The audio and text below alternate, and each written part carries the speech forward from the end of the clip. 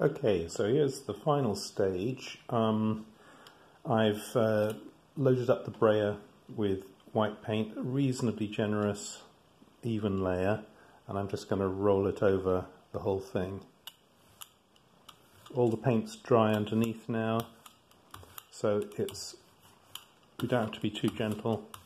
We're not going to disturb anything. I just want to get it into all those little recesses that there may be in the surface of the paint.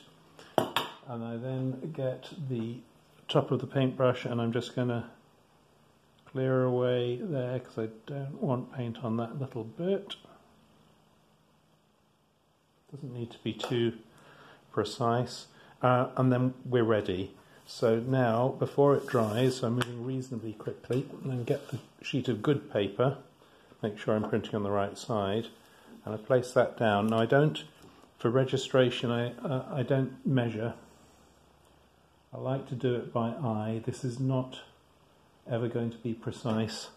I just put that sheet of A4 down as a guide, and I hold it this way, and moving about a bit.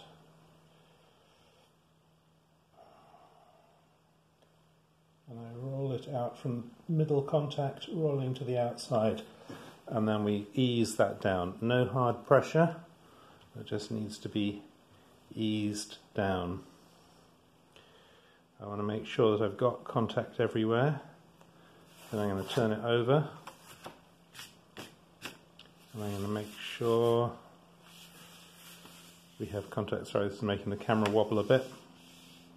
Up to the corners, and then we will leave it to dry.